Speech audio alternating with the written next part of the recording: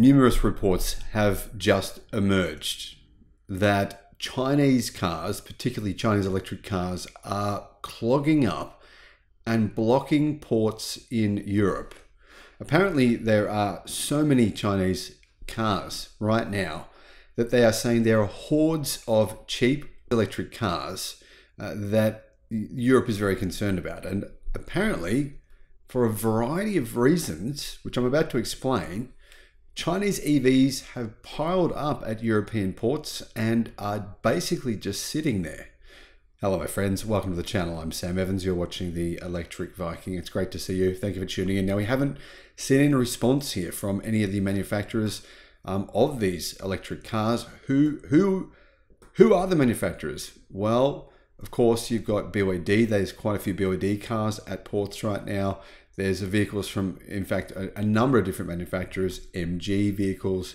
There's also cars from NIO and even some Xpeng vehicles as well. The threat of hordes of cheap EVs per Clean Technica made in China has governments concerned in Europe and the US. And the truth is, yeah, I mean, Europe has, they've said that they've done an official investigation. They found that the Chinese government is intentionally giving direct subsidies to BYD, MG, and other, basically every Chinese car manufacturer. For every EV they sell, every car they sell in China, in Europe, they get a direct subsidy payment direct to their bank accounts. Apparently this is happening, but Tesla is not getting these payments.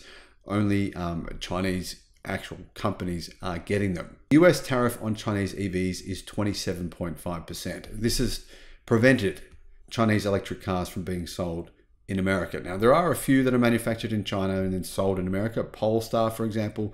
Also, you've got General Motors made EVs that are sold in America. But the only reason that happens is because GM sent some of their cars that are made in America to China, and the American government allows a one-to-one swap. So if you sell one car made in America in China, then you're allowed to import for no import tax fees whatsoever, one car made in China to America. I think that's a kind of a fair trade.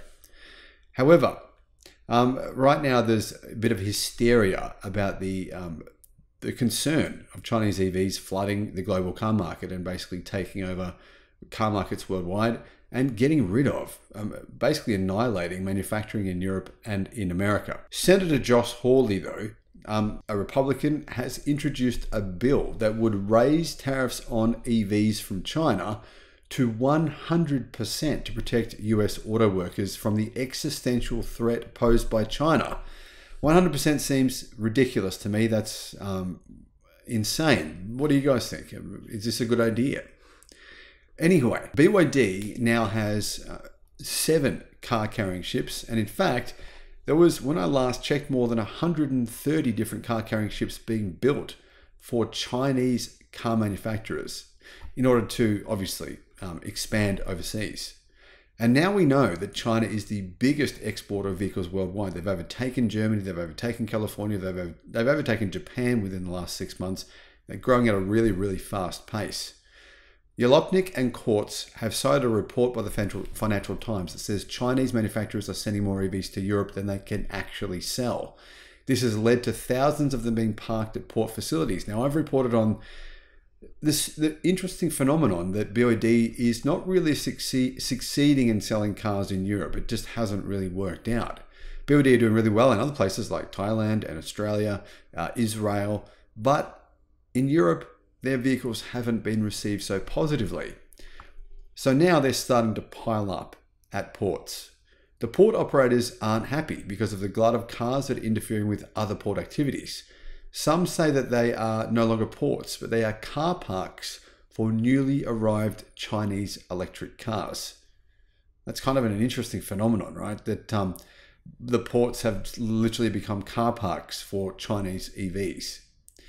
Chinese EVs, therefore, are flooding European ports, and numerous different reporters have mentioned this. This isn't something that's an isolated report. It's actually become a global story now.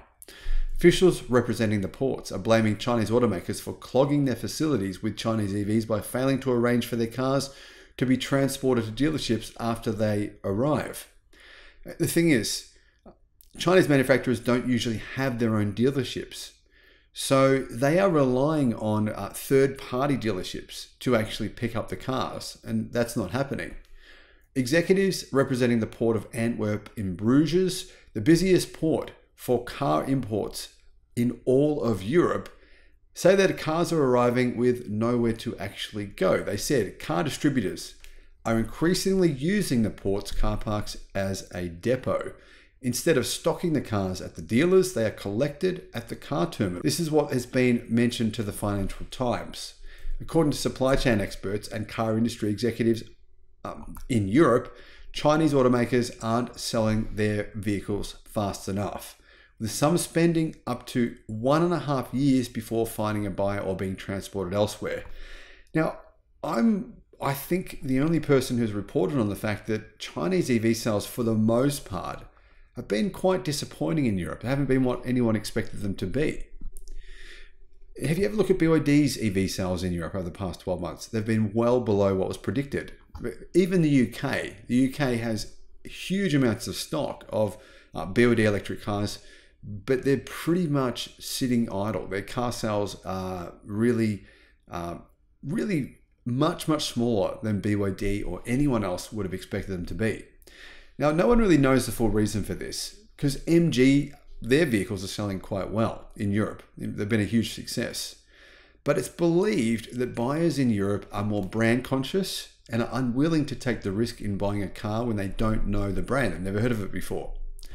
The China Passenger Car Association Secretary General Cui Dongshu told the Financial Times that booking inland shipping within Europe has been difficult for Chinese automakers.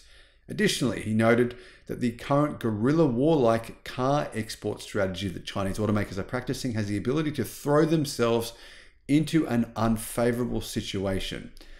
Truthfully, this is becoming a bit of a debacle. And one of the reasons is this: distributors, as in distributors for these Chinese EV brands in Europe, are charging some pretty hefty price premiums. So Tesla, when they sell their cars in another country, they almost always do it themselves. But Chinese EV makers, they're not doing that. They're selling their cars through third parties, through distributors, through dealerships that they don't actually own.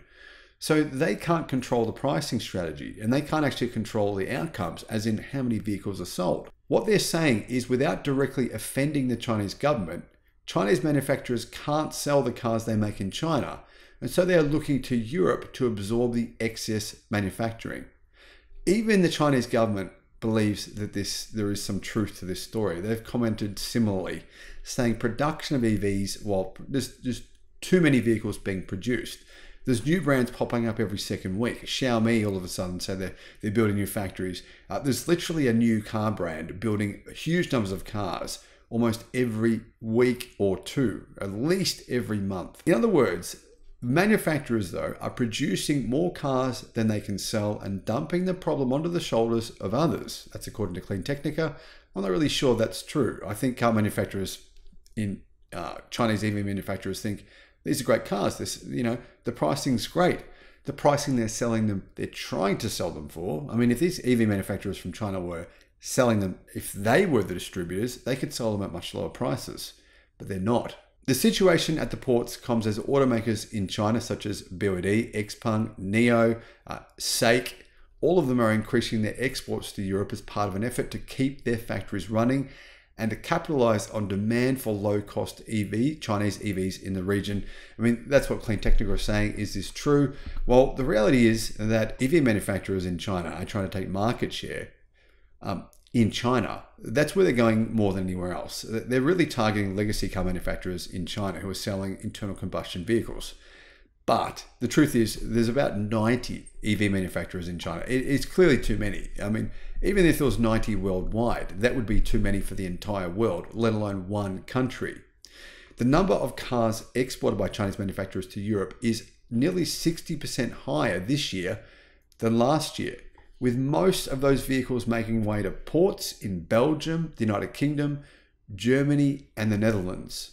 But really, the only Chinese branded EVs that have taken off have been MG. And the reason, I believe, is because buyers in Europe, they see MG as being European. They believe it's a British brand, even though it's actually Chinese owned. So they're more willing to purchase MG vehicles. Minister Wang Wentao said that the accusations of overcapacity were completely groundless, and also touted that innovation and perfect supply chains were behind their performance. The complete opposite, though, can be seen on the ground in Europe's port of entries. Brands like BYD are building teams in Europe from scratch and dealing with real-world logistical challenges. Those working on those logistics issues noted that they have struggled to find haulage companies to prioritize their vehicles since Chinese EVs are newcomers to the European market. So, did you guys believe that story? Basically, the Chinese government is saying the only reason that these vehicles are stuck in ports and not selling to consumers is because truck companies are not willing to move them from the port to dealers. I don't believe that story. I think that's completely nonsensical. I think it's fantastical. Really, you're really going to have your EVs stuck in a port for a year and a half because you can't find a logistics company to move them. Yeah, I don't believe that's true at all. But some people might. Maybe there is some truth to that story. I just think it's extremely unlikely.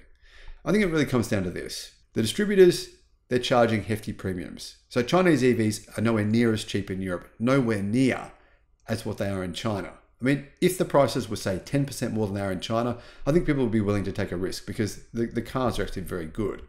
There's a lot of people who are smart enough to know this, but the prices are not. The prices are often double the price.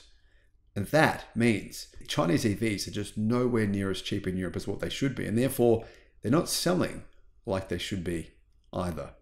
But let me know what you think. This is clearly becoming a bit of an issue. With these EVs flooding ports in Europe, there's something has to be done about this. And I'm not sure what the solution is going to be, but something has to change. Thank you for watching.